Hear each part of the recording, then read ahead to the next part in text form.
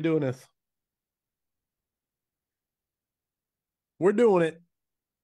Pulling up the notes. Corley Moore, Firehouse Vigilance. It is weekly scrap number 189. In the grips of death, we depend on our sisters and brothers. Through smoke and fire, we protect each other. Our calling is clear. We shall not wander. When protecting life, it's death before dishonor. And here and now, we raise our glass, a toast to the fallen heroes of the past. Tradition, brotherhood, duty forever, for this could be our last drink together. Sláinte. 100%. I lead off with that. The official Fool's Toast, because our guest tonight is none other than the author of that same toast. It should get interesting tonight, but it is none other, to say the least, than Matty Johnson. Fireman Matty Johnson has been a student of the fire service since 2007, holds a degree in fire science. He is currently assigned to the operations divisions at Fort Lauderdale Fire Department, attached to the 2nd Battalion Float Company in the confines of downtown Fort Lauderdale, Broward County, Florida. Matty is also the logistical coordinator for National Rescue Consultants, the leaders of technical rescue training in the U.S. Matty also enjoys, this is my favorite part of the bio, hardcore and punk rock music, and his 2 pit bulls, Moo and Goonie. It is my absolute pleasure to have you on as the guest of Weekly Scrap number 189. Welcome, my brother. Thank you, sir. Thank you, sir. Is there anything I missed? Anything you would like to add to the intro?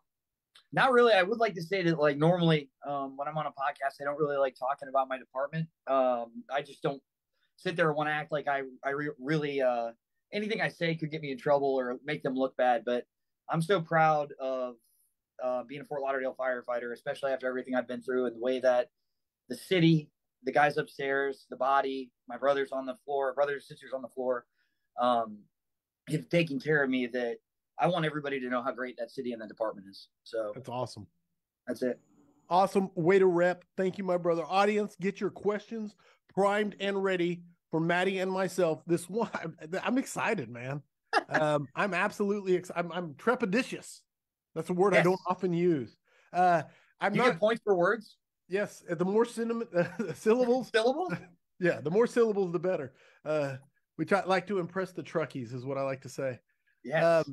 Romagus is at FDIC. He's been teaching. He's been getting set up for the hot evolutions and stuff. He may or may not chime in. If he does, great. If he does not, I understand. Quick announcements. If you want to be a part of the Vigilantes, if you want to be a member of the exclusive, what I call the Cool Kids Club, go to firehousevigilance.com, sign up for exclusive swag, exclusive discounts, exclusive monthly forums, and now on to the sponsors. The original, the OG, the sponsor of the scrap, it is Key Hose. Check them out on Facebook. They are the hose experts. IDLH Apparel. Stay dangerous, everyone. Check them out at idlhapparel.com.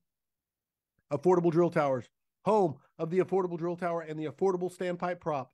Firefighter. Owned and operated. Pump and roll using the Affordable Standpipe Prop. The Affordable Standpipe Prop fits through most classroom doorways for standpipe theory, and then you can roll it out into the parking lot and pump. It comes with 6 standpipe valves that can be upgraded to PRVs or customized to what you have in your jurisdiction. Call Steve, 844-55-TOWER, or drop an email to info@affordabledrilltowers.com. And then finally, if you are looking to streamline your fire and EMS training programs, introducing the Fire Academy. Schedule, deliver, and track everything in your organization. Get the highest rated online training from industry leaders, backed by Fire Engineering, FDIC International, and GEMS. Sign up for your free trial at thefireacademy.com. And with that, all of the housekeeping is out of the way, and we are ready for scrap number 189. Matty, you said it. I always send an email out and say, what do you want to talk about, et cetera. And you said, I don't want to spend too long on the story. So basically, I'm just going to say, I'm going to give you the broad brush to paint the picture and say, go, set the stage for the story, and you control it. All right. Now, I'm going to I guess, preface this with the fact that as soon as I say these couple words, everyone's going to freak out and possibly turn us off because we're firemen. We don't like talking about this shit. And I mean, I was 100% the exact same way. And it's very weird. It's an interesting thing for me. You know, one of my buddies was joking around the other day. He said, you went from a mediocre fire instructor to possibly the face of mental health in the fire service. And I said, well, I guess I'll take that and I'll own it. Right. I'm like the commander of, I guess, fucking up. I was really good at it for a long time. So, again, like I said, this is a mental health story, and it's my journey. It's my story. And I hope that, I guess, some of the listeners that are here tonight, I want everyone to think of this as one of your best friends at the firehouse at the kitchen table, just telling you his side of what it's like. And I guess for me, at least, I just want you guys to really just take into account how easy, how quick it is to get into a bad spot and how it can spiral out of control. But how also easy it is to come out of it, or not so much come out of it, but to make the switch and then do the hard work to get back and actually better than you were beforehand, I guess. If you guys haven't heard before, again, my name is Matty Johnson. I work for Fort Lauderdale Fire Rescue, the fire department. And I am, or no, well, I hate this. And everybody in the group says you have to say you're an alcoholic, but I'm trying to put that shit behind me. I was seriously addicted to alcohol, and severely, severely depressed. And it almost cost me in my life twice. So I guess that's the easiest way to start it off. I guess home life, and like I said, I want to get through this just so we can start getting to some points of getting better and where I'm at now. I got really, really depressed. I was, you know, I've been on the job. This probably started about, I've been sober for 2 years now. So let's say about 7 years ago, drinking and really taking control of my life because I wasn't getting, I guess I was afraid to admit I was lying to myself about the fact that there was something wrong inside my head. And I refused, even though I had 99% of the signs of depression and everything else, I refused that was my issue. And I know that we also have a problem in the fire service thinking that we're special. And again, I hate saying that about everybody, but I know I did. And I felt like, oh no, you know, these things don't affect me. I'm better than that, but they're really starting to get to me. And I was having a serious, serious issue with drinking when I was off work, and it consumed my life. And yeah, like I said, the isolation started. As soon as I got off work, I had to have a drink, and it got to the point where I knew I had to stop, but I was incapable of it. I wasn't having fun drinking anymore, but if I stopped, I was detoxing. Sure. I was told numerous. I want to ask, because it's something I know a lot of people have asked me and struggled with, is what was it, a psychological or physical addiction at first, or can you even articulate that? Does my question make sense? Yeah, of course. I think I enjoyed, obviously, I mean, I grew up in a house where drinking was very regular. You know, Irish parents. It was just like normal. It was nothing. It was an everyday occurrence. And it was really just a celebration thing. I mean, we did it. And I said, I did it just like, I'd like to say the majority of my friends. It was like birthday parties, promotions, right, funerals, you know, all the get-togethers with the boys. And it was great until I stopped enjoying it and I started leaning on it to deal with obviously my mental health issues. So sure. I think I had a pretty good, I hate to say handle, but I was drinking to have fun beforehand, or like just, you know, socially. And then when the mental health issue happened, it turned into a serious, serious problem where I was using alcohol as like, I guess, like a medicine. No, 100%. Now, was it an acute issue or was it a chronic?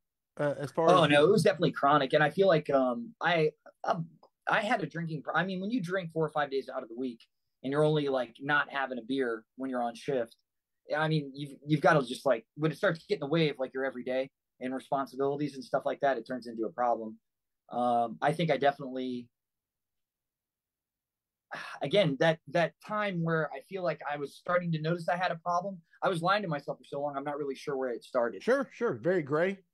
Mm-hmm. But I definitely say, like, I said right in the beginning of my career, I had a serious problem with drinking. but it wasn't. It was for a different, I guess, a different reason. Um, again, uh, I had a lot. We had a lot of. It was crazy, and I feel like it just happened. And I don't remember this going on as much when I first got hired. But while I was going through my own issues, there was a lot of suicide, and it really hit the forefront with me. I had a couple of my friends that weren't the fire service, and then guys that were on the department that just decided they had had enough and were killing themselves. And I guess I began having a problem, or I had an issue with it, I guess, like expressing or actually grieving. I guess the grieving process for me, like I skipped it. And everything, regardless, it's just like drinking was a part of every facet. So if there was a celebration, I was having a cocktail. If there was a funeral, I was having a cocktail. If I was going through a tough time, I was having a drink. And I think it all spawned from the fact that drinking used to be a really, really fun thing for me. And then when I was dealing with depression, I was like, well, I know drinking is going to make me feel good. So let me jump back into that. Right. So like I said, we have the department physicals, and they told me that I like had a fatty liver and this was like progressing. And I just like completely ignored it. It got to the point where I was on shift one day and I'd lost a ton of weight. I went from being that guy that was at the kitchen table goofing off, first, doing station duties, having a great time, laughing about calls, not bitching, to a guy that was in his room, the tones would go off, and I'd come out and I'd be like, what the fuck? Why are we going on this? This is bullshit. I was distancing myself from people. And I started noticing a change. Like I got dramatic weight loss. I started noticing some yellowing in my eyes. And I'd find one thing in the list of what makes you an alcoholic or liver issues that I didn't have, and I'd run with it and be like, oh, it's not me. Ran a call late, woke up in the morning, said I wanted to take a shower. I was feeling off. I felt like something I'd eaten. When I ate, it was barely anything, so that was impossible. And I started throwing up blood in the shower. I ran out and up to the captain's room, and I banged on the door and I said, hey, listen, I need the rescue to take me to the hospital. And you think that would have been enough for me to stop. Got to the hospital, embarrassing. I had the crew at our station take me to the hospital. All the nurses and stuff that I knew in the hospital were there. And I was throwing up blood damn near on my deathbed. They did an endoscopy, and I had some ablations done because I had esophageal varices at the time. And spent some time in the hospital, got out, and didn't go get mental help, didn't do anything, refused to believe I had a problem. Just full steam ahead. Yeah, I mean, I was so sick at that time in my head that like I attributed it because I sang in a hardcore band for a long time, and I was just like, oh, it's because my throat, my vocal cords, it's from screaming for years and all this shit. It was such bullshit. And I kept drinking. I acted like everything was, like I was just like I did the exact same thing that a lot of people do after reading about it. Oh, well, y'all have a glass of wine with dinner. Or I'm not going to drink hard liquor anymore. I only have a beer. I'll have light beer. And then you slowly just get back into the rhythm of boozing again, boozing hard. So about a month after that happened, I was heavy drinking again, and I was at home. And I started throwing up blood again, heavy. Turned pale white, was on the floor, and I got to my phone, thank God, and I was able to call one of my best friends, is a captain in our department, Joe Fox, and I was like, "Hey man, like I think I'm dying," and he had rescue, Palm Beach County Rescue showed up, picked me up from the house, got to the hospital, and went through the exact same ordeal again. I was off, and this time I went to go get treatment for the first time, and I went for the wrong reasons. My relationship was in the gutter because I was just so selfish and so involved in the alcohol portion of my life. Obviously work had suffered. I wasn't making rational decisions at work. I definitely crossed that line from being a huge asset at work to that 100% liability. Wow. And it's hard, obviously, for a company officer, because like I am one of the guys, I'm one of the boys. I was always happy. I was always doing these things. And it's a very, very hard decision when you're like, man, should I take this guy off the truck? Do I need to like do something about this? No, you put him in that position because you were such an asset. Of course. So he wants to protect you. And now it's like he's betraying that asset. And and now looking back at it, it was selfish to like put anyone in that predicament, because number one, you don't want me to like blow up and do something stupid. Sure. It's a very hard line to tread across. And something no one is prepared for in this job, to deal with that issue. And I'd like to ask the question, this is I guess to the audience as well, is like, are you willing to ask that question and get a truthful response? Because that's the down and gritty. We're so I guess used to getting the, hey man, are you good? Yeah, bro, right. I'm good, man. I'm okay. I'm fine. I learned out afterwards in my progression in mental health and, telling my story and trying to help people, that it's a very different story when you all of a sudden ask a question like that, or you receive a phone call at 2 or 3 o'clock in the morning and you're like, hey man, I've got a gun in my mouth. I don't know what I'm going to do right now. Or you're at work and someone looks at you as the boss. You're like, no, I'm not good. I'm not fucking okay. My marriage is in shambles. I'm about to lose the house. They repoed my butt. Like, all of these things happen. And now you're like, shit, how do I answer this? How do I go about that? So again, it was very selfish. And I did put a lot of my bosses, my coworkers, my partners, like all in this just mess of this thing that I created for myself. And again, this is, you have to own that in recovery. This isn't anybody else's fault. This is 100% me. At the time, I didn't see it that way. Right. So again, the exact same thing happened. I went to the hospital. So I go to treatment for the first time. And like I said, when you get there, and this is interesting, everyone says, listen, you need to go there for yourself. Alcoholism and addiction and mental health is a very selfish thing in itself, because you have to fix yourself before you can fix any other facet in your life. You're no good to anyone else half good. And I definitely did not at all go to get into this as that was my goal. I was trying to fix a relationship. I was trying to get back to work. I was itching to get back on the truck because I'd been off it so long, and I wasn't really doing the work that's involved with it. Right. So you do something half-assed, what happens? I get out, I go back to work. The world doesn't change when you're in this bubble of rehabilitation. And I was in a first responder program that was amazing. I just didn't take advantage of it. Got out, and more bad news. Broke my sobriety after a month. Started hitting it hard again, and at this point, I had become, I hate saying this now, and it sucks, but I was just like okay with dying. I'd sit there. I went through the entire thing staring at my gun. I joked around about this, and I've never told this to anybody before. I've never spoke about it. I kept, when EJ Mascaro passed away, Jimmy Meyer, one of the rounds that they fired off at the salute at his funeral, he gave me one of the casings when I was standing there in Erie, Pennsylvania, and it was snowing. And I remember looking down at this thing, and I was crushed that, one of my best buds had passed away. And I used to carry that casing around with me. And I had it in my pocket all the time. And then when this all started happening, and I was just really just in this spate where I was just like, I can't do this anymore.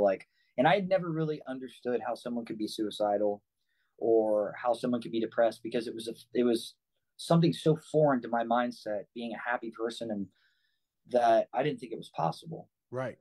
And then it was funny. I had a 38 special, and that was the gun that I was planning on killing myself with. And, I had this round, and, I looked at it all the time, and it was just in my room, and would just float around like the table and shit like that. And then finally that round ended up in my pocket, and it sat there. And I used to, in my head, I was just like, how crazy is this? The round at EJ's funeral is now sitting there making noise in my pocket. A little while after that, I sat there and I took that round, and it got a new home.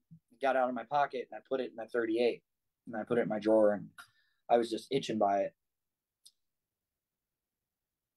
Someone came up to me and told me, because they knew I was in a bad place, and there was, at this point, like, I'd given up on everything. They were like, you're going to hurt a lot of people. You're not trying to get help if you do what I think you're going to do. And at that point, the only thing I could think of is like, you know what, you're right. I can't put my parents through that, but I'm already a disappointment. Everyone knows I'm an alcoholic. So if I drink myself to death, there's not going to be an issue.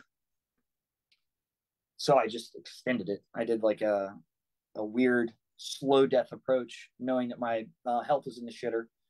And I just kept drinking and drinking and drinking, hoping one day I wasn't going to wake up. And I ended up getting off shift, went to New Jersey, And I mean, at this point, like I was skin and bone. And I went to New Jersey to go visit my aunt who was in hospice. And I ended up having the exact same thing happen, but just to a bigger degree. I was in the hospital, started throwing up blood, and yeah, rushed to the hospital. Um, Completely started bleeding out. Thank God they got me to the hospital when they did. They did a stopgap procedure. Um, I ended up giving numerous blood transfusions, hands on the chest, the entire thing. I ended up getting flown to another hospital, and from the other hospital, flown back down to Florida.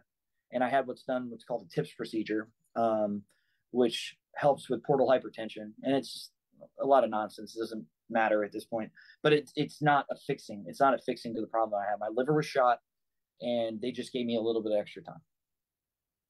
I feel like this is a lot to fucking process.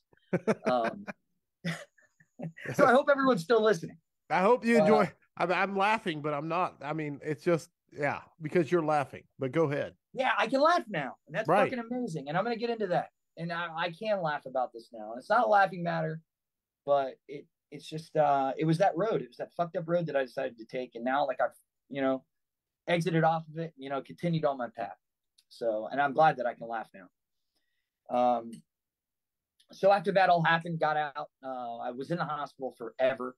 Had to learn how to eat, shit, walk, talk. I was intubated for a very long time. All that stuff over again. And when you become incapacitated like that, your whole, I had a hard reset, I guess. And I was just like, wow, how was I living like this? I can't believe this. I had phone calls. I had people come visit me, and I was just like, wow, people really do care. I wasn't by myself. But at the same time, I didn't feel like I could stay sober. I was just like, at this point, I had failed myself, and I was still like kind of in a rut. And I was like, this is impossible to get out of. Right.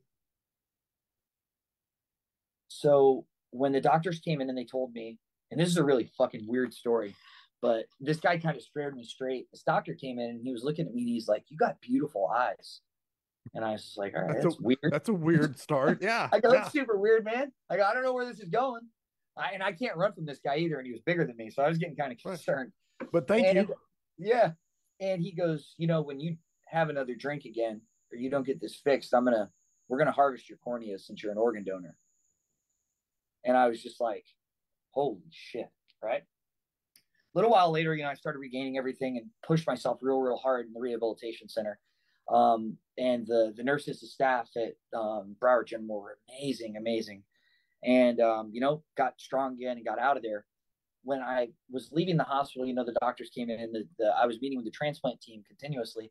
And they finally told me, they were like, listen, you need to get on the list because the procedure that we did only lasted a year and a half. And I said, okay. And, I had a night to think about it. And I couldn't at this point because I was finally getting kind of clear-headed. I was off booze for a long time. And I was, my head was feeling like myself, and that empathy that I had lost along the way was kind of like inside of me again. I guess it's the easiest way to put it. And I couldn't, after doing this job for so long and being somebody who cared about life and others people's life, like it was foreign, it was outside of my perspective to take an organ from someone if I couldn't fucking stay sober. So I opted out. I said, no, I'm not going to go. And I didn't tell anybody about it. My parents didn't even know, but I had a one-on-one with the doctor, and I said, I'm not going to go through this because I don't feel right about it, because I know myself and I know I'm going to drink again. Well, like I said, went back to light duty, got to work, and all of a sudden, things started looking up. It was crazy. I didn't think I could stay sober, but I kind of made this thing inside my head where, I'm going to test myself. I'm going to see how long I can get this going. And then, I'll fall off and it'll just be like it was, and I'll die this time, and that'll be the end of it. And, everybody's going to, and I always had this in my vision, everyone's already counted against me. Right. And, you were okay with it like that? Like you had accepted it, or was it subconscious? I had accepted at this point that I was going to die. Yeah. Okay. Because once I had when I come to the grips with the fact that I wanted to kill myself at this point, at least I was, going to go out, and I was again, still not right in the head, but I didn't honestly think that I could stay sober. So taking all I could think about was taking a liver out of someone who had a disease that really, really needed it. And then they Right. ended up dying. Complete justification for what you're doing. Let me ask you this, man, and because it really fascinates me, and I hope that doesn't come across as morbid. No. Because you made the decision that you weren't going to like eat a bullet, but you were going to kill yourself. More. What do you want to call it? More.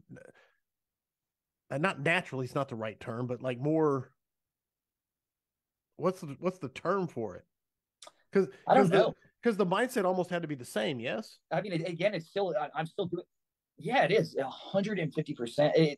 Yeah, it was. And when you talk about, it's funny that you said like the morbidity aspect of it. It's like I used to think like, and I've always been obsessed with skulls. And I don't know if it was the music, and I like horror movies and all that shit. Right on. But and I don't want to forget about this, so I'm just gonna say it. We can revisit it.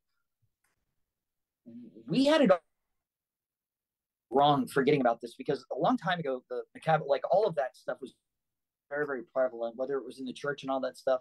And it was just a reminder, that memento mori mentality, that we are going to die. There's nothing we can do about it. We are going to die.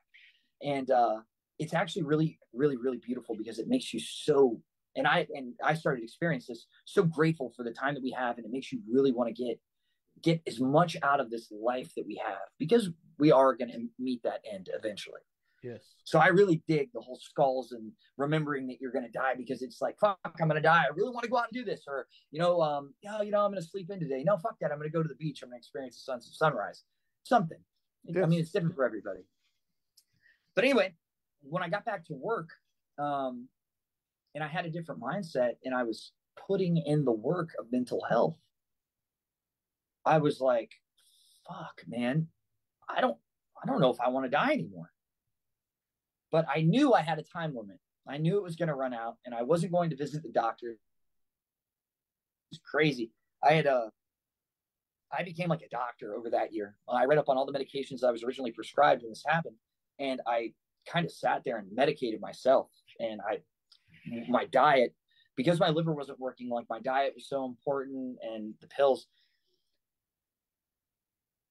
Again, through that year, and doing the work with mental health and everything, I fell in love with being alive again. And for so long, it was insane that the only thing that was on my head and in my mind was, I wanted to be dead with my friends for so long. I was mourning all this loss, and I had all this pent up depression. And in that year, I went from wanting to be dead with my friends to wanting to be alive for them.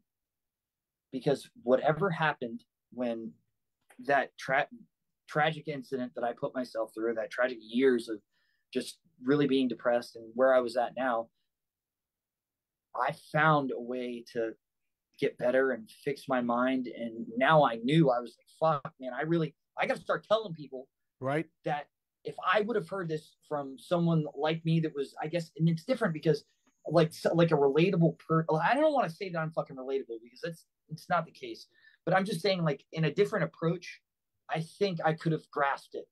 And I don't know if I could have, but that's like where I found myself in that year, was finding myself like, yo, I got to fucking tell somebody about this. It was like, imagine like finding like the best drink in the world or the best fucking food. It's like, or salt or pepper for the first. I'm like, hey man, I got to fucking tell everybody about this shit. This like, is I found awesome. it. This is magic. This is fucking magic. And it was amazing. As sick as I fucking was, my head was perfect for the first time in my life. Now, was there? I'm digging. I'm just digging. Was there a moment? Was it a chronic process that got you there? Was there an epiphany? I put in work. Yeah. In my entire fucking life, when it became to depression, it was so fucking easy for me to be like, man, you know what? Fuck it. I'm depressed. That's it. There's something wrong in my head. That's it. But not once, not fucking once, did I try to be happy. Ever. I did not put the work in. Like when you're doing a scenario, or forget a scenario, let's do it this way. If I fucked up my arm and I injured my elbow, they put a cast on it, right? That's the beginning process of the healing process. Wow, fuck, my arm hurts. What am I going to do? Fix it. I'm going to put a cast on it. After the cast gets cut off, I'm going to sit there. I'm going to go to PT. Then I'm going to do weight. I'm going to continually ice it. I'm going to nurture it until this thing is fucking strong, and it's stronger than it was before. When it comes to mental health, we don't do any of the rehab process because we fucking lie to ourselves and we don't admit, or me at least, that I had a fucking problem to start working on to fix. It's so easy to fucking sit there and say that you're depressed when you're not doing anything about getting better. It's simple. It's that comfort space. It's that isolation. It's, oh, well, I'm going to be depressed. It's over here. Because I know that getting better means I've got to sit there. I've got to go to a meeting, or I've got to sit there and I've got to talk to my therapist. I've got to pull myself outside. You know, I have to go out and do things. I have to do new things. I have to exercise.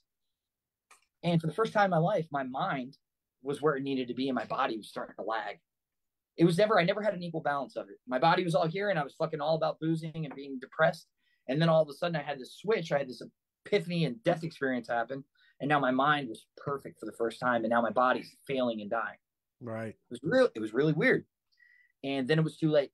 You know, I like found all this stuff. I started really getting involved with helping other people and telling my story. I was yellow beyond belief. And this is interesting. And I love telling this because I hope this hits close to the firehouse hearts here.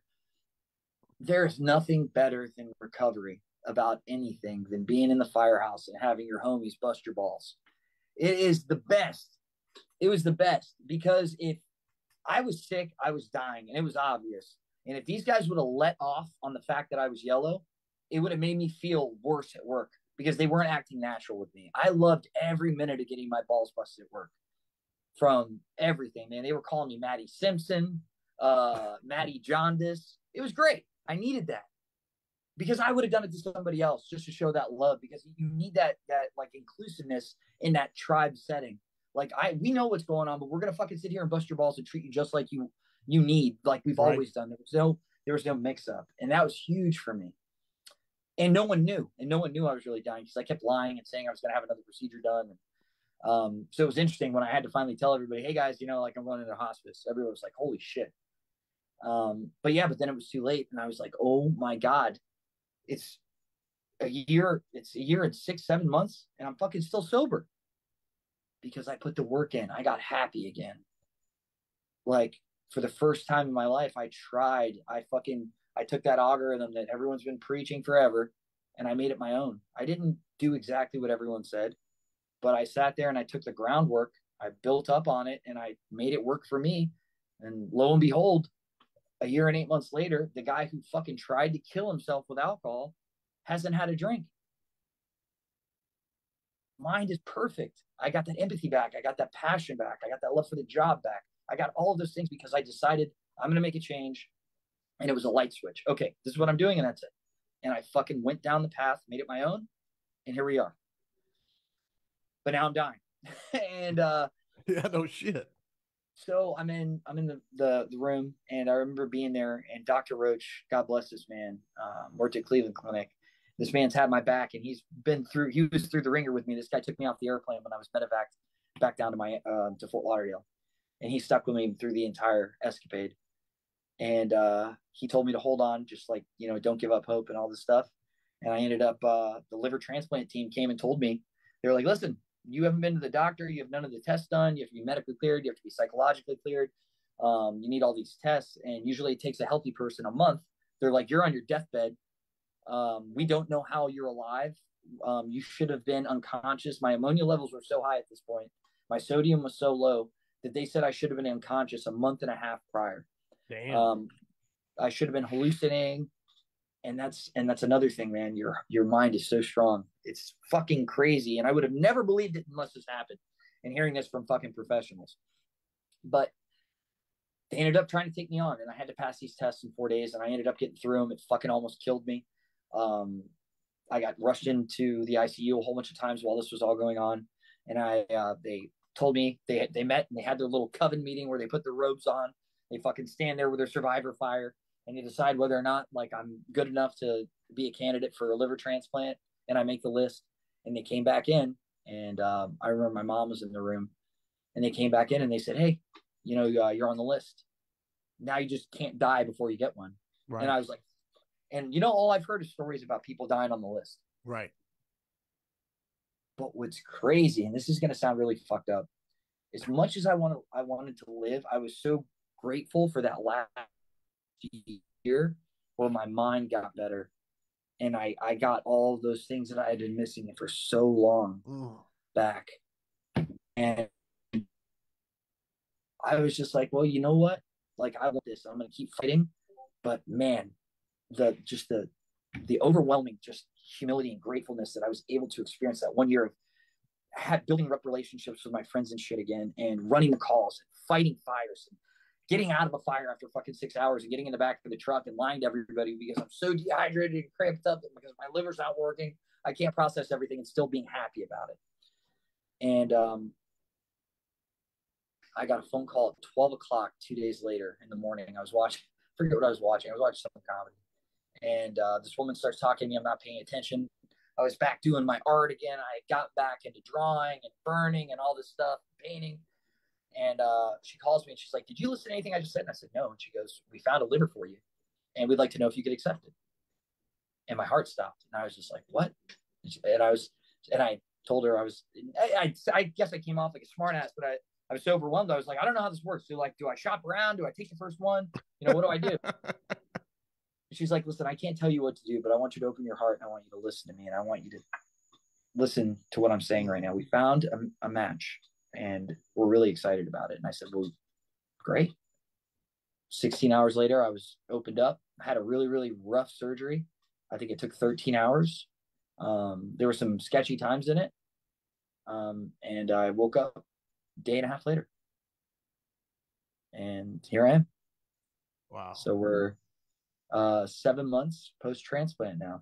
And I just got done doing a 6-mile ruck circuit workout, and itching May 2nd, I go back to light duty, and I'm going to be back on the job. And then hopefully September will be a year, and hopefully be in the back of that engine. So that's it. And it's amazing. Yeah. So. Yeah, brother. I said paint it with a very broad brush. That's the first question. That was the first. Yeah, it's a weird trip. It's definitely, but it's been amazing. It's and now everything I've been doing this whole 6 feet over and being able to talk and, you know, going and talking at addiction clinics and you know, talking to vets and firemen and getting those phone calls at night now. Just it's been 100% like a blessing.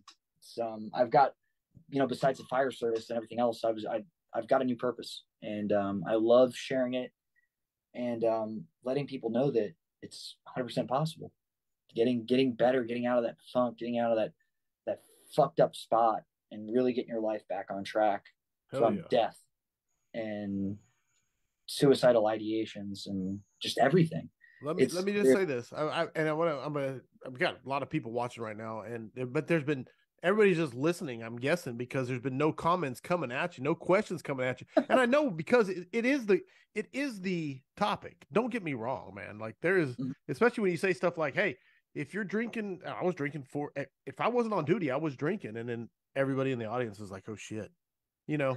With that being said, towards the end, I was drinking in fucking serious excess. And again, and this is where I guess I stray away from a lot of the pack and the mental health people, and even a lot of guys in the service that talk about this. I am not anti fucking alcohol. I'm not anti like doing anything. I got a lot of flack from psychiatrists and shit when I was going on my path about this, because they wanted me to stop hanging out with people that drank. They needed, like, I needed to be in this like weird fucking club of sober people that just wanted to sit there and be sober together and do all this stuff. And I'm going to be 100% honest. The reason I think that a lot of, if you're trying to get sober and that's your mission, that shit doesn't work, is because you start doing all of that at once. And if you're telling me, okay, I have to stop something that I'm doing on the daily that in my head makes me happy, and I drink all the time, and now I can't hang out with my friends, I can't do the shit that I'm used to go doing, I can't do any of this, of course it's going to be fucking sad. Sobriety does not mean mentally healthy. And if you're drinking too much and that's your fucking issue, then you've got a mental health problem also. And it's just that simple. And you can't quit everything at once. It's impossible. So I didn't want to make new friends. I didn't want to do anything. All I did was say, okay, well, I'm not going to fucking drink. I can't drink. And I had to learn how to have fun not drinking again. But it's fucking possible. But you can't sit there and change your entire life because of one thing. I use this analogy, and I know Rob loves this. my entire life, I fucking loved gumbo. And I was just in Louisiana and I got to have some. It was amazing. I was with Rob.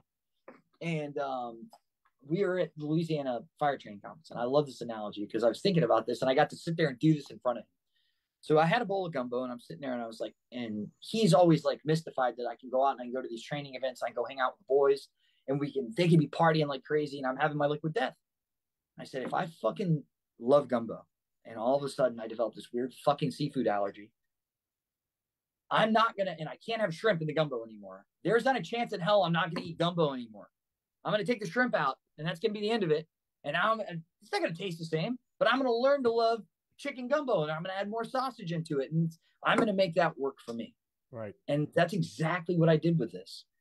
And it's got to be your own brand. There's framework. There's obviously ground rules that you got to fucking sit there and hit. But once you get those, make it your own. Make your recovery your own thing. Because there isn't one set. This isn't, I don't know how to put this. Like, there isn't, I guess, one way to make a gumbo. I say, let's say that. It's crazy. You got to make everything your own. It's got to taste good to you. You got to want to eat it. So. I love it. You ready for the first question coming at you from the audience? Let's hear. It's from a guy we know named Robert Ramirez. He wants to know, Matty, how do you feel about the cookie cutter fire service approach to mental health and addiction, such as peer support, CISM, etc.? All right. Again, I think that there are some flaws. The one thing I want to say about this is we've done it at the mental health in the fire service and in the military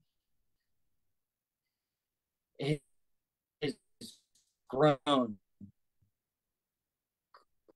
like crazy, but we have to work on, I think.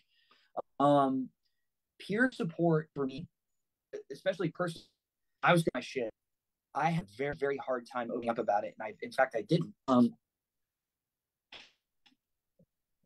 The reason being, and this is where my issue with peer support came in and why it didn't work for me. And I'm not knocking any of this. Again, everything has to be your own way. But if I'm not going to open up to you, Corley, you're my best friend. If I'm not going to sit there and be like, dude, I'm fucking struggling, dude, my fucking life's in shambles. I'm drinking way too much. I fucking want to kill myself. The last thing I'm going to do is pick up this phone and fucking call a number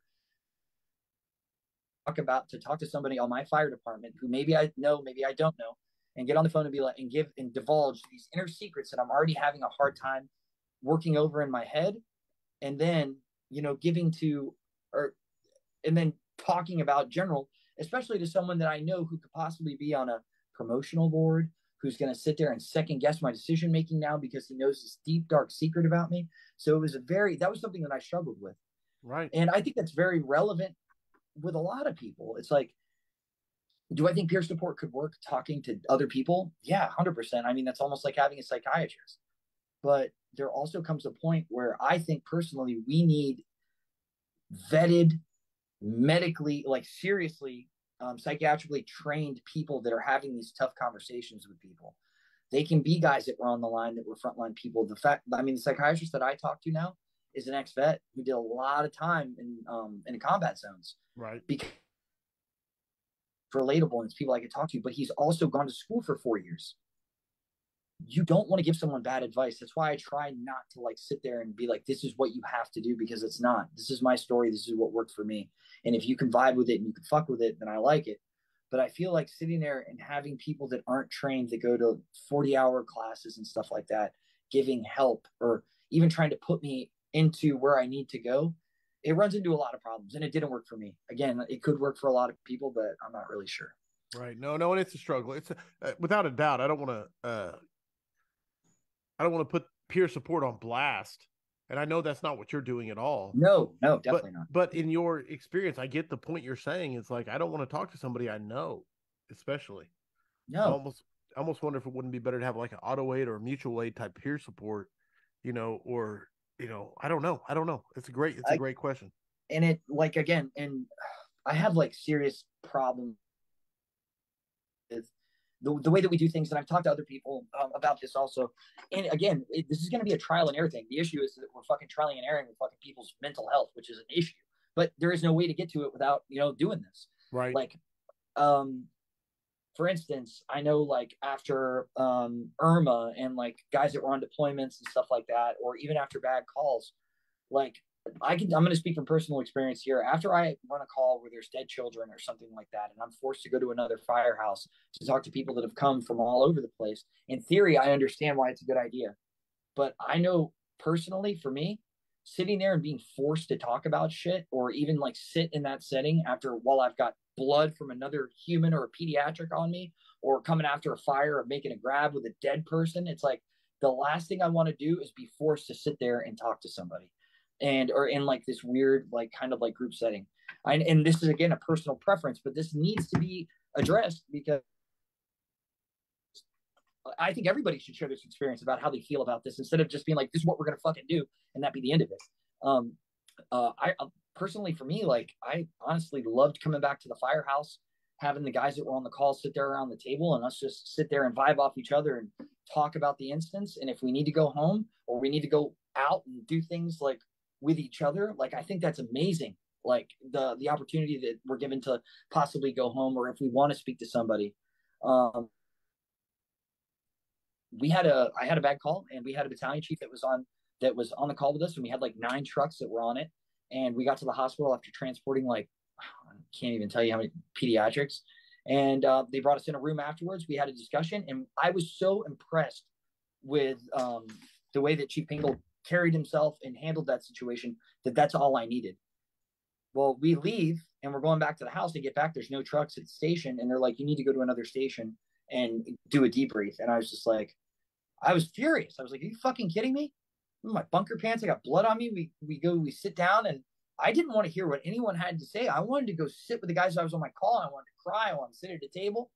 And if we needed something, then we were going to call and ask for it. But being forced to do something, I think that's kind of what turns people off. Mm-hmm. Is this, I don't want to be told what to do when it's hard enough, like admitting that we need to talk about something. It almost seems like I have to go do training. Like if someone calls, they're like, hey, you didn't do your target solutions. That's what it felt like to me. No. And it's and no one talks about this. No one. Because no one wants to shit on peer support or anything. Right. Or Absolutely. That's not what I'm trying to do. I'm just sharing my personal experience about it. No, because I've heard this over and over and over from whether it be our tornado and Plaza Towers and the kids and all that stuff. Mm-hmm. I've heard this. I don't want to talk about it right now. And it's consistent. It's like no one goes home. It's like you got a month of pictures and dogs at the station, and it's like, I understand. Like, and again, I'm just talking on my own personal experience. Sure. And I don't. Again, we're not. Yeah, your point isn't to shit on, like in your words, shit on peer support. That's not your point. Your point is let's examine what we're doing and seeing. And that's what we need to. We need more this, and this is what's fucked up about mental health. No one wants to talk about it, but it needs to be talked about. These hard conversations have to be fucking talked about, because again, if more people are talking about this, we're going to come to an accord where we have like a way of different options that we can go when we run into these problems. But I know I'm speaking personally about my friends and guys that have gone on deployment. We've had these tough conversations, which is amazing. And again, I think that what's crazy is we were teaching at a conference not too long ago, and there were 3 25, 30-year-old guys sitting with me, and they were all telling stories about mental health shit while we're running evolutions. And I was just like, and I was there like in a logistics capacity, but it was just amazing. I looked at everybody and I was like, hey guys, we're at a fire conference right now, and you guys are all talking about mental health. And everyone's like, oh, yeah, bullshit, nah. But it's great. I love the fact this is being talked about, because if we fucking care about our people, then we need to care about our people. And this is one of those steps that we need to fucking start talking about. No, without a doubt, man. Suicide claims more than anything on the fire ground.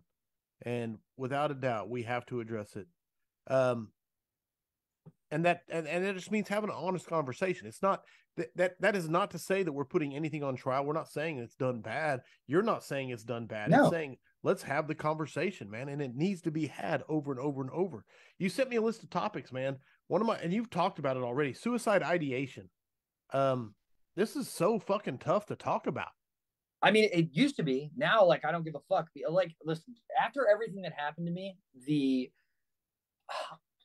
I'd say a lot of, like, the reason I never seeked mental health, and this is me personally, was fucking ego. I was afraid of what I was going to look like after this. And ego drives so much, so many issues in our line of business and everyday life. What was crazy, and this is just a funny story, and I hate to go off topic, but just to lighten the mood a little bit. Again, like I said, I love hardcore music. I love punk rock, right?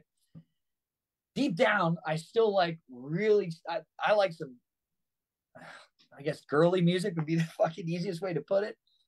And I'm so intrigued right now by this statement. Yeah, right. Because my producer Sam will tell you how much girly music I like. But go ahead. Yeah. So, after everything happened, and I started doing the work, and I was like, I really need to practice this. I'm trying to shut down that ego button and caring what people think, and really living my own truth, right, my own life. For years, I was driving my windows down.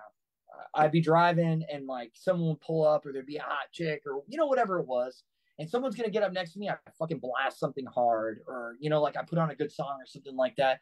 I turn to look and act all hard and tough, stupid mustache, gold teeth, tattoos, right?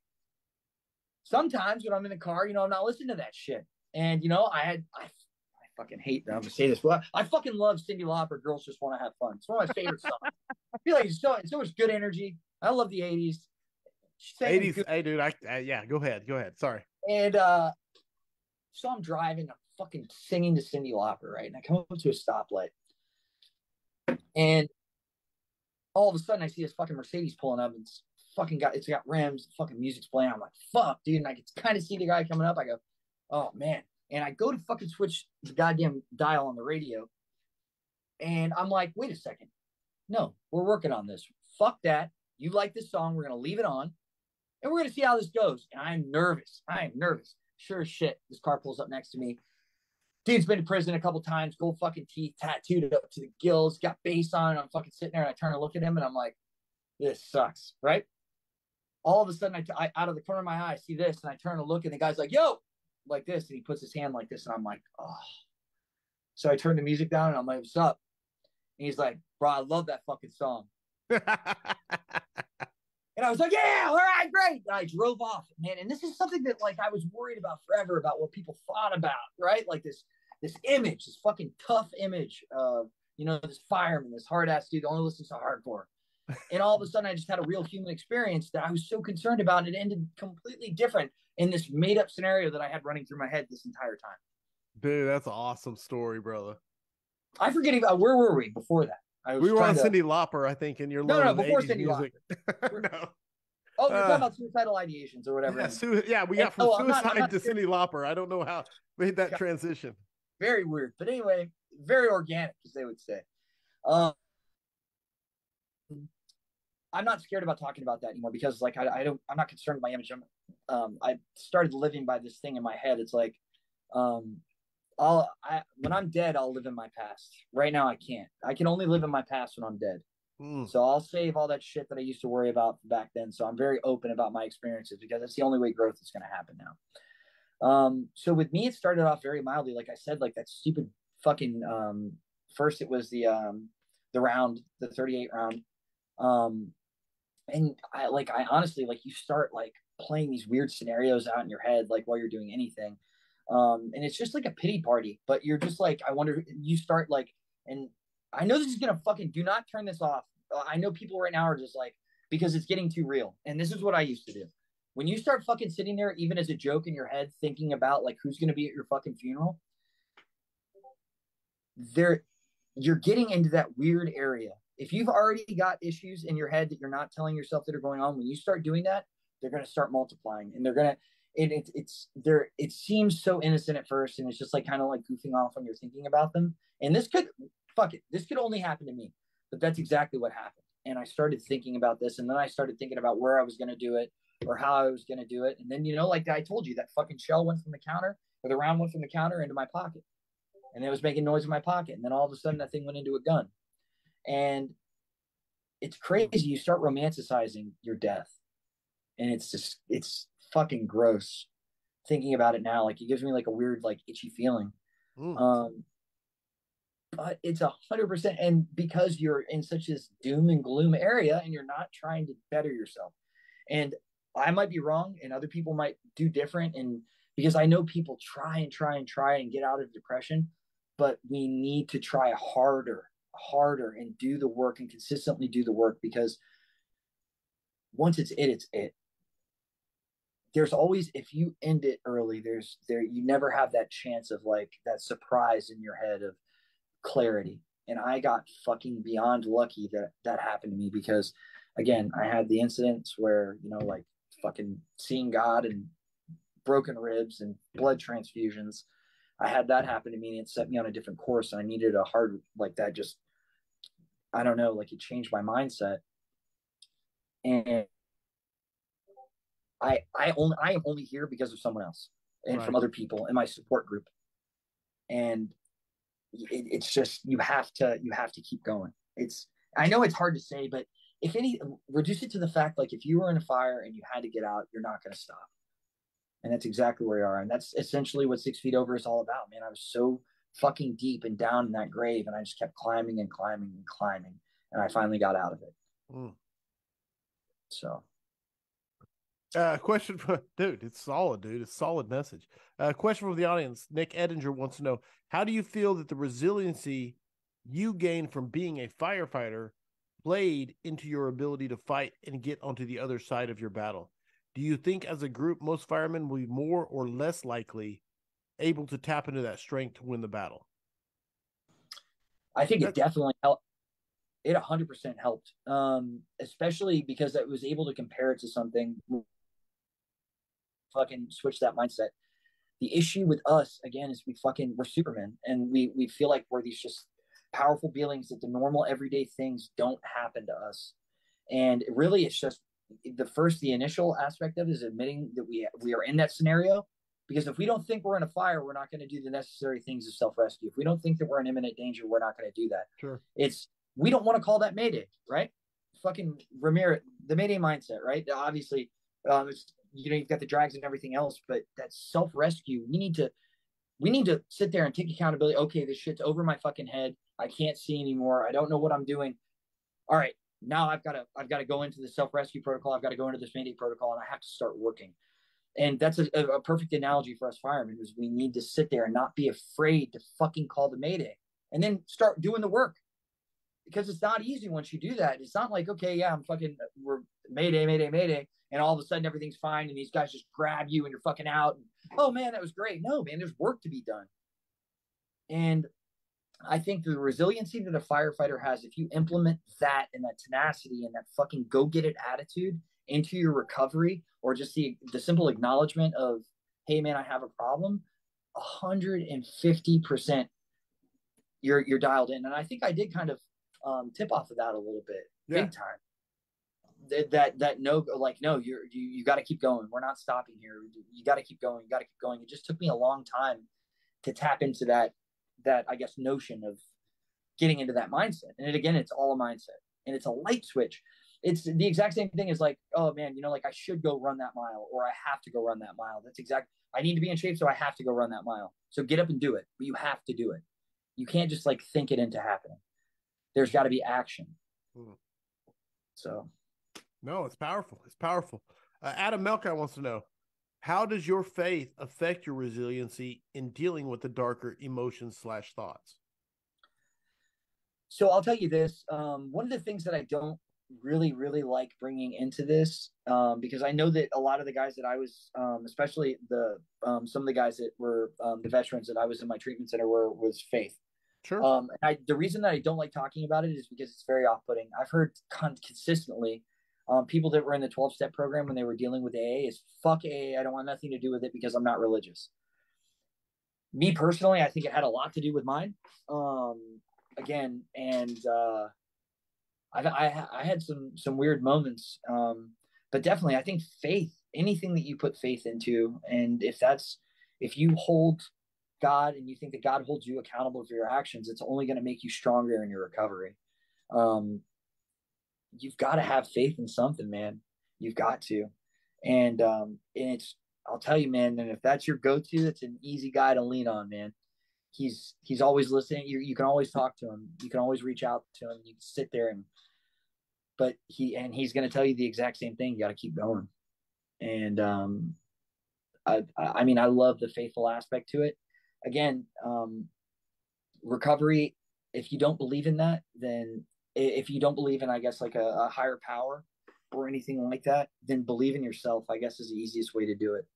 But you have to believe in something. You got to draw faith for something.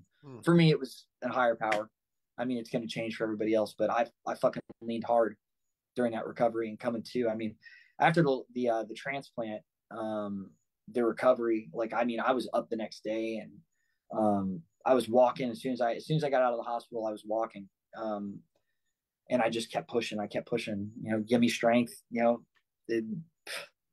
I'm in better shape now than I was before any of this all happened, and nice. I can 100% attribute a lot of that to faith. Which leads right into this question, which comes from Kevin Whitaker. Matty, what type of things are you doing to make sure you get back on the job after such a long journey? And are you scared to come back to the job? This is a good question. Physically, there are some limitations that I've got right now, only because there was thousands of internal stitches after the procedure. But I'm following the guidelines of what my doctor says. Like, again, like, I'm not too many core exercise, but like specific muscle groups I'm allowed to do. So obviously there's a physical component to it. And again, that I don't want to ever come back to fucking work if I'm that liability aspect. If I can't physically do this job, then I'm not going to. If I can't, and that's another thing that we don't think about. If I can't mentally do this job, I shouldn't be on the fucking truck either. These are all things that need to take accountable for. It's not those muscles are great, man. But if this fucking $1,000 lid you're wearing isn't protecting a fucking mind that's making correct decisions or is thinking great, it's fucking useless. Every skill set you have, every thing that you're physically capable of doing, if you're not mindful and mentally in the game as much as your fucking physical prowess, it's useless. It's useless. So again, I've been doing the mental work. Obviously, speaking with a psychiatrist, I got really, really into fucking going outside. And I know this is gonna sound super cliche, I guess, but fucking ice baths, man. I'm not into the sunning my butt yet. I guess that's like a thing that people are doing now, but the definitely doing the ice baths have been a huge help. The ice baths, physical activity, and then definitely staying on top of that mind game. I've come to the point in my life where I've realized, since I've been sad for a long time, that I feel like I'm always going to have that reluctancy to be sad. That's why I have to keep continuing to do the work and do the things that keep me from getting into that place again and falling 6 feet under. But it's great now because I'm excited about doing it. Like, I was never fucking excited about waking up and going walking or putting the ruck on and, you know, the rucksack on and going for ruck. That never like occurred to me. Like, I was just like, if it wasn't training that had to do with the fire service, I didn't want to do really physical activity. I love it. Dude, you give me so many sound bites so far. Like, I write down every time I like, oh, I love this sound bite. I love this sound bite. I'm like, how many F-bombs can I fit into one sound bite? I'm going for the record here, apparently. It's not a knock. That's not a knock. I'm just like, I know I've almost got a mouth like someone I think that you were up in, is it Iowa or Idaho with? Was it Eckerson or? Oh, yeah. I know. Bobby. Yeah. Bobby Eckert? Yeah. So, I mean, I'm in the running. That's all. You give him a run for his money, brother. Hey, there's a lot worse company to be in. I promise you that. So, I love that. I love that, dude. 100%. Do you know this is something that's crazy that we were talking about physical fitness, how some people, and I guess I was like one of the people that was like this, that, you know, like if you were to put me in a fucking gym and you had me lift a whole bunch of weights or, you know, like sit there and go for a 10-mile run or do any of these things, I would be shit at it. Horrible. And like, you know, like there's guys on the job that look like shit, and all of a sudden you put them to work in a fire and these guys are fucking Olympic athletes. I've never understood how that's possible. I understand what you're saying. It's crazy. I was going to reference one of my Chiefs right now, but no, I'll say it. Like, Chief Mike Salzano doesn't look like much, but that guy's one of the hardest working, best firemen I've ever seen in my entire life. Ooh, I love that. Shameless plug, June 12th, Mike Salzano will be on the scrap addressing Matty Johnson's slam on his physical fitness. No, 100%. No, I know what you're saying exactly. And I don't have a good answer for it. I always said, you know, because you hear that, you know, the guy smokes 2 packs a day, but he can outwork anybody on an air pack, you know? And it's crazy. Like, what are your thoughts on this comes from James Michelisco. He said, what are your thoughts on the 4 pillars of resiliency? Mental, physical, social, and spiritual. I teach our recruits that these are important to maintain during tough times to stay resilient and functioning. Your thoughts? 100%. You can't, this isn't, we do not work in an area where you can be partially good at any of those. You, it's a combination package. It's just like anything. One does not work without the other at all in this profession. And that's another thing is we work in a profession, you can't be 90% good at it, 99% good at it. We run too many calls, we work too many serious incidents that you've got to be dialed in with all those. And especially, that's another thing. That's an amazing analogy, especially getting driven in at a young age in a recruit class and carrying that with you throughout your entire career. I mean, how could you go wrong in your career if you stuck to those four things? 100%. No, I love it. I love the answer. And you can give 100% into all four of them. So, I mean, yeah, it's amazing. No. I mean, and I'm just now realizing, and because like I said, for so long I was lacking in, I mean, the majority, I was really good at one of the four at one point in my life. And now I'm finally, starting to really pick up on the other ones.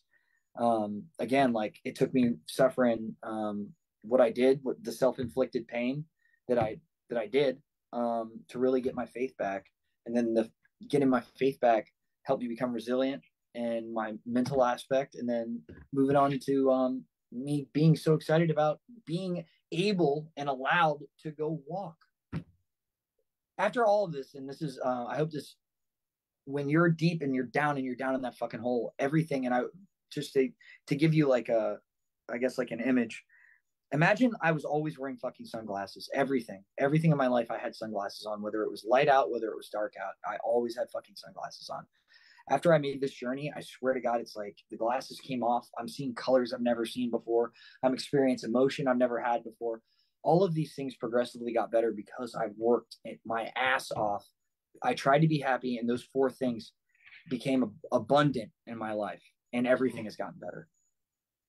Dude, so. I love the message. I love the message, man. And again, Matty is only speaking from his personal experience. But damn, I think it's valuable to the fire service. Yeah, it's needed. No, dude, without a doubt. And people. There's a ton of people. I don't want to downplay like people aren't talking about it, but it needs a spotlight shown on it in the same way that hose handling, fire streams, smoke reading, building construction. It needs the exact same amount of focus put on mental health. For our brothers and sisters out there, if we truly want to say that we care about each other, it needs the same amount of focus. Definitely. And again, then it gets back into the you've got to have that lid's got to protect a solid mind, and you got to work on it.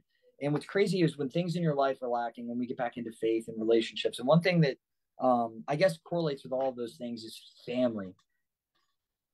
Family is such a big aspect or a big part of the fire service, and I don't want to say it doesn't get talked about enough, because they do, and everyone loves their families and everyone loves their wives and their husbands that are at home, but we take for granted a lot of the time. And Danny Moran and me had like talked in length about this, about the fact that we're on shift and we talk a lot about the camaraderie and the brotherhood with our firemen, and it's amazing, and it really does it sets us apart from pretty much every career path that you could ever be on. But that third of the time that we're gone, our families are home by themselves, taking care of the kids, doing these things, missing us. They spend a third of their lives that they took those vows and stuff to be with us that we're not around for. And they're doing a lot of the brunt work. And we really need to remember that and make sure that our home life is just as solid, even more solid than our work life is. And again, I'm learning that more and more now, because I really, dude, that's right in the heart. One of my biggest mantras and the drum I'll beat until I'm retired and they put me in the ground is there. People talk about work-life balance in this job. There's no work-life balance. There's no. It is family first. Period. Do not let this job replace what is most important ever. It will do it. It'll do it in a heartbeat. It's done it 1,000,000 times. It's done it way before you took this job. It'll do it long after you're gone. There is no such thing as balance. Put your family first, period. 100%.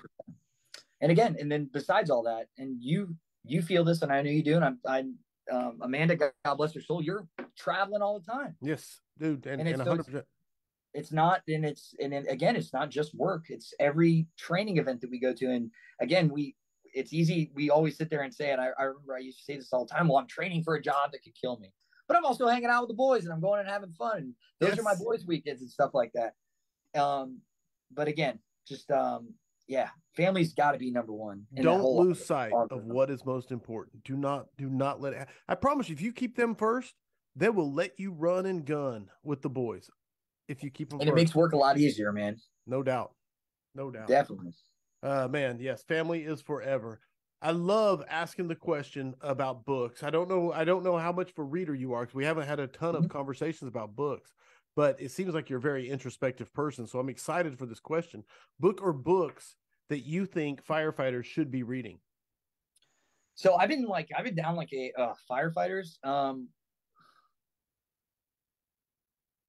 The nine the 9 L's. Obviously your book, Corley. Yes, that's a mandatory now. No. The 9 L's. You can skip that. You know what's funny is, like, I stopped. What's crazy, and I don't know if this is gonna make any sense. I stopped, like, I was reading really heavy, and then I stopped reading because I was like, you know what, I'm in a great mindset. I need to start studying, like, promotion testing. And, like, since I've been off for a long time, I was like, you know what, I'm really gonna hit the books. And what's crazy is, like, I had like a moment where I was like, dude, we're not done working on you yet. And so, like, because I don't want to go back to work and then sit there and worry about sitting for lieutenant's tests and all that stuff. I need to, I've got to, and this is a crazy thing, is like, it's a little off topic, but, I've got a lot of, headaches that I've got to atone for when it comes to coming back to work. I let a lot of people down, and it's very easy, super fucking easy for people, especially in my state, to sit and be like, you know what, fuck everybody. They weren't there for me. Fuck them. I only care about the people that were sitting there and suffered with me through this. The one thing that I can say about that is that I'm blessed and beyond grateful for the people that stuck with me through this entire nasty scenario. The ones that fell off, I completely understand why they did. And I can't be upset for them not wanting me to be a part of their life when I did not give them a reason to stick around. And that is something that you really got to take ownership, because it's very, very easy to sit there and motherfuck all these people that decided to take a back seat when you were killing yourself, dying, being a shitty person at home, being a shitty person at work. I would have not wanted to be around me. For the people that stuck around, you're amazing. I don't know why you did, and I'm fucking thankful every for it. But for the other people that didn't, and I didn't want to miss this, that's why I brought this up. No, I completely understand. I wasn't worth it. I was not worth it. And I'm slowly getting better to that. And that's one reason why I stopped. I put the promotional books down and I started reading again. But I wanted to get to that because I feel brother. Like hey, let me just throw the caveat out. If there's any message you want to get out, do not let me stomp on it by talking about books. No. I just like so, that brought up 100%, man. I wasn't even thinking about talking about that, but it's really important to me because this happens with a lot of my friends too. That'll be like, "Oh, fuck these people," blah blah. And I didn't give anybody a reason to stick around. I guess this plays off of this a little bit, but with the book that I'm reading right now, or I'm rereading right now, I'm reading Seneca. Seneca's book is just amazing. I've been really into philosophy lately, and the other one is Tribe, and it's about military guys coming back after war. Tribe is awesome, and Seneca's awesome. Good Lord, So I love the Stoics, and I love I've been it's what's crazy about Stoicism and everything that I've been getting into lately. It's a lot of growth for me, at least, and I really vibe with it. But it's fucking crazy that someone that was around so long ago is dealing with the same problems that I'm going through right now. It's crazy, and it's humans are humans. Doesn't matter when they were from, but fuck, I got sidetracked. This is the problem with attention deficit disorder. I was talking about people and like giving up on me and putting in the work. Yeah, I actually don't know where we are. It's easier just to be like, yeah, I don't know. I'm going to Theo Von this and just be like, yeah, I don't even know what we were talking about. No, 100%, dude. The accountability towards your own actions and people's reaction to your actions and your absolution of them in that, brother, it was powerful. It was great. Thank you. So, Oh, 100%. the other thing. Books. So this is interesting, especially with FDIC coming up, and I'm going to plug FDIC. Hit it. So we're definitely, I'm going to FDIC this year for the first time, and it's amazing. I mean, Awesome. It kind of sucked because I actually wasn't going to go to FDIC, and I was kind of happy about it because I was supposed to be back at work earlier, and then, you know, the doctor. But I mean, I've got to trust their process and their program. I had a significant surgery, and they don't want me to like fall back on anything. But anyway, I'm headed to FDIC, and I wanted to talk about because I'm going to. Obviously, I'm part of the Fools, and you know, with the Fools Toast and everything, and I'm getting to go to the Brotherhood Bash. Nice. And I think this needs to be discussed. And it is really, really, really fucking easy to say the Brotherhood is dead. But I'm going to come out with a statement right now that I hope resonates with everybody who's listening to this. I hope you never, ever, ever have to find out that the Brotherhood is real. Because when this all happened to me, and it didn't happen to me, what I put everyone through, my family, my loved ones, my friends, the guys at work, my department, the outpour of people that I have never met in my entire life from the fire service and from the military was insane. My mother was getting phone calls. We were getting food. The GoFundMe that happened. I was in the toughest spot that I think that I put myself in the toughest spot and my family in a horrible spot. And it's sickening to think that people think that the Brotherhood's gone or it's changed or it's different because it's not. I mean, I feel like when you think about who you consider your flock or your people inside the fire service, and especially this goes to the guys that are listening to this because you guys are the 1%. No one fucking sits at home and puts on a podcast, let alone a fire department podcast. But if you guys are sitting here listening to a fireman talk about mental health, then you guys are in it. Yeah. Special. You're a special breed. You guys are you're better than me because if I didn't go through any of this shit, I would have been like, man, I fucking love Corey, but I'm not listening to this shit. I promise you, they're not mutts. If right now, man, they are tuned in. So go ahead. And it's when you think about your flock and the people that you're with and the people that you hold in your circle and that brotherhood, a lot of them aren't on your department, but they're the guys that you train with that have those similar things with, and you know that they're always going to be there for you. But I promise you, I got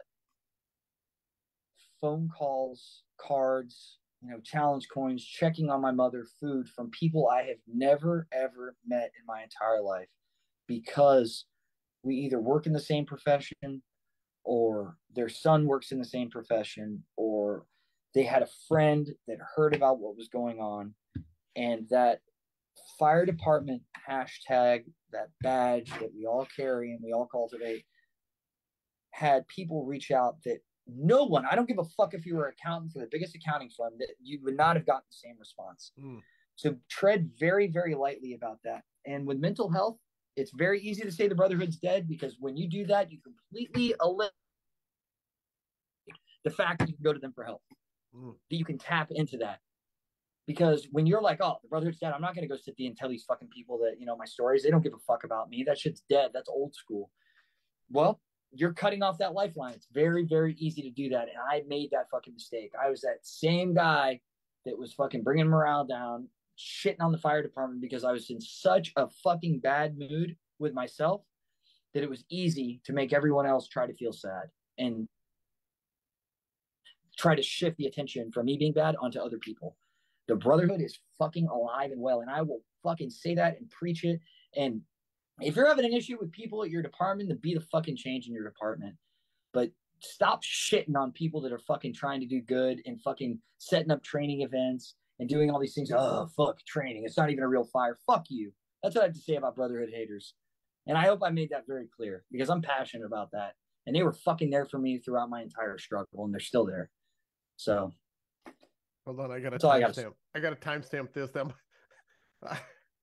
Dude, you give me so much to work with as far as a sound bite. I really want to use that one right there. I think it is 100%. Okay. Discombobulated 100%. Uh, we have a thing we do on the scrap. It is the 5 questions for firefighters. After we did 120 episodes of it, we switched it up and made it the next 5 questions for firefighters. We're on the tail end. We're about to do the next. But right now, it's the next. We're working on it. Might be the 5Q3, so that way we can do 5Q4, whatever. But not the point. Next 5 questions for firefighters. Answers are 100% your opinion. There's no right or wrong. The points are arbitrary. They're assigned by me with the help of the audience. Excuse me. So my question for you first is, Matty Johnson, are you ready for the next 5 questions for firefighters? I am. Here we go. I was reborn ready. Reborn ready. What single characteristic makes the difference between a run-of-the-mill firefighter and a top-tier go-to badass firefighter?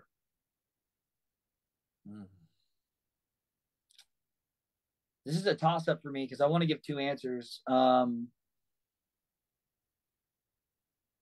say accountability, 100%, because it pretty much factors in a lot of the things that I think are very, very important. If you're accountable for your own actions, it's gonna you're gonna admit when you're wrong. You're gonna be dialed in about it. You're gonna grow as a person. When you're accountable of your actions, it forces, empathy, compassion. I don't know. I really like people that are able to admit their flaws because it's hard to get good at this fucking job. And the only way that we can get better at it is understanding that we're flawed in something and then putting in the fucking hard work to do better. Here's what I love about the answer is it ties right back into what you were just talking about when you said there were people out there who weren't there for you, but you said, but it was my fault. Of course. You know what I'm saying? But what I'm saying is the genuine accountability. When you say accountability, I feel it from my soul. That's why I give you max points for that answer, because you owned every bit of that, and that grace is something that only comes from, what you've been through. Number 2, if you could go back in time and give yourself, I'm not sure, this might be the most intrigued I've ever been on asking this question. I'll be honest with you. If you could go back in time and give yourself one piece of advice as a rookie, what would it be? Rookie Matt John. Oh, man. All right. I think this is going to be a weird answer. I don't know if this has ever been said, but enjoy every position that you have in the fire service as much as possible. And the reason I say that is I know like a lot of the guys or anybody who's listening, if there's anybody left, that we ride ambulances when you first get on, and especially in South Florida, you have to pay your dues. You ride on the box, but we still catch fires and stuff with it. You're still working on the fire.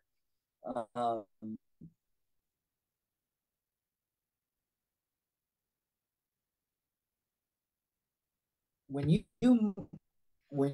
bunch of older chiefs, and I'm going to speak this, and we're all sitting around the table. Let's say it's late night. Big thing on shifts. I love getting pizza at like 12:30, 1 a.m, and everybody, it's crazy. The battalions, everybody will show up at our station, and everybody sits there, and it's the best time. Everyone's talking shit and really getting deep, and obviously doing the firefighter gossip, and it's just great. It's such a fucking awesome time. Right. But what's interesting about this, and I just started thinking about this now, is when you get all these old guys together, do you know what they talk about? They'll sit across from each other and they're like, hey, man, do you remember when me and you used to ride rescue together when we were young? And it's just, you see their faces light up. Obviously, you get a story about them, and obviously they like catching fires once they moved into the engine company or moved on to a truck company and then battalion. You've got those. But it's so awesome to see these older guys fucking light up about their beginnings when they're first on the department, and just like the hijinks and the fucking around at work and the badass calls and just the insanity and how like amazing just watching them relive these instances and their stories and their tone of voice and the laughs. It's so genuine. So I think that enjoy, regardless if you're getting your ass kicked in a shitty engine or you're on a bad ambulance and you're moving your way up, just really just immerse yourself in all the experiences you have in your different position. Because if you're doing this right, you're going to sit there and you're going to make those moves. You're going to that boot fireman to lieutenant to captain to battalion, and you're going to keep that going, and you're going to leave the seat for the next person that's coming on after you. 2 for 2, absolute max points, especially when you tied in the story. I love it. Number 3, what is your favorite training drill? Favorite training drill. I'm going to say now, I love becoming or competent with RIT training because it's so important. It's hard, and it's hard to become, I guess, coherent, or actually like even any type of way good at it. It's hard to master, and the guys that are on the RIT competition teams that are coming out and doing like the trainings and stuff, especially with our department, are so perfect and methodical in like their movements and stuff. And it's our department again, and I'm gonna sit there and I'm gonna keep talking up my department because they've been amazing. The training bureau has just been awesome, and it's the great drills. We're doing night drills. We're getting done with dinner and we're out there in bunker gear for 2 hours at night, and we're sitting there and we're just ripping through it. And I love it. It's an aggressive training exercises, and they start from the ground up. I love the fact that you do this with other skills, but we're going to do this with no gloves on and our normal clothes. We're going to get comfortable with the equipment. Then we're going to put gloves on. Then we're going to put our coats on. Then we're going to get all of our gear on. Then we're going to go on air. Then we're going to black out. And then we're going to build ourselves up, and we're going to sit there. And I built this drill to the point where we have a win at the end of it. Wow. So that we're competent. And they've just done an amazing job. And I can't say enough about the guys that have come out and done RIT training. Amazing answer, first of all, with the explanation. But the way you, again, gave away all credit to everybody else. Said the way they make it so great, but no, max points, 100% on number 3. Number 4, what mistake have you learned the most from in your fire service career? Taking this job for granted. When I was sad and my mental health wasn't the best, I hated this job. I hated coming to work. I hated everything about it. And I'll tell you something, as shitty as times get and as hard as some of like going on these like obnoxious calls and, the schedule and the not sleep. And I'm not saying that there isn't a life outside the fire department, because there definitely is. But while you're able to do it and you can, when you can't, it's a blow, man. And I can 100% understand how these retirees get sad after the job. You miss the camaraderie. You miss the kitchen table talks. You miss those late night pizzas. You miss the fires. You miss the wash down afterwards. You miss that just like getting off shift and going and have breakfast. You miss putting your gear on. You miss bitching about fucking doing laundry. We have an amazing job. We have amazing partners. We have amazing friends on the department. We get to, in essence, when you think of this as like a little kid thing, and this was funny because, my pseudo uncle growing up as a fireman, and my dad was a cop. When we had this conversation, they talked about what would you rather do? And when he explained it, the fireman, he said, well, listen, man, do you like sleepovers with your best friends? I said, of course I do. He's like, you like riding around in those big red trucks? Yeah. You love fire, right? I said, of course. You like watching movies and sitting down in a chair and talking with your buddies and having dinner with your buddies and all the time and having dessert with your buddies and then going out on adventures all day, all night, and then getting off. And then you have a little bit of a break and you get to sleep a little bit and you go back and you do it again for 30 years. Oh my God. And I was sold. And what was funny was my father looked at me and goes, yeah, you should probably be a fireman. And so definitely taking this job for granted, because it's amazing. Everything. And again, I might be speaking from a different point only because I've fucking absorbed so much of the good parts of it. Right. Along with it. And so, yeah, don't ever, ever, ever, because there's always another guy that is fucking 100% willing to get your spot. So don't take it for granted. Dude, that's a powerful, powerful message, man. Powerful message. I always say, if you're not enjoying this job, you're doing it wrong. Yeah. 100%. Yeah. Dude, I love that thing about explaining it to a kid about, you want to hang with your buddies? Yeah. Dude, that is so good, man. I've never heard that. I love it. Max points, 4 for 4. Final question. Same as always. It is heavy fire. Oh, here it is. Searchable space. Would you rather be assigned to the nozzle or first in on VES? I'm going to answer this question, and I caught a lot of shit after answering it this way too. Everyone started making fun of me, but I got to stick with it. I'm all about it. I am a truckie in an ambulance guy's body, so I am 100% going to be searching and getting it. I love it. And when that engine company comes in, I'm going to sit there and hide in a closet like a cat. So that's it, man. I'm going in. I want the grab. I want the grab. Grab is always my grab is my personal answer. And honestly, to be 100% honest, I would completely lie on this anyway, because like obviously Rob is such a truck guy at heart, and I just love making that man happy. So I'm gonna for the Mayday mindset's sake, I'm always gonna answer truck. Just for macho. Absolutely. Win for the truck. Max points, all the points, max points. Brother, you just crushed the next 5 questions for firefighters. And I don't even feel like I was soft on you. Sometimes people accuse me of being soft on the guest. I really feel like you crushed those. Well, good. I'm glad. All right. Matty is awesome. That officially makes it 189 scraps in the books. My friend, Matty Johnson, what an amazing evening. First of all, if someone wants to get a hold of you, reach out to you, how can they go about doing that? Instagram or Facebook, but real quick. And this is really neat. It's a quick story, and I hate to, but anyway, because I forgot to talk about this. No, go. My dad was a first lieutenant in the infantry in Vietnam in 1969.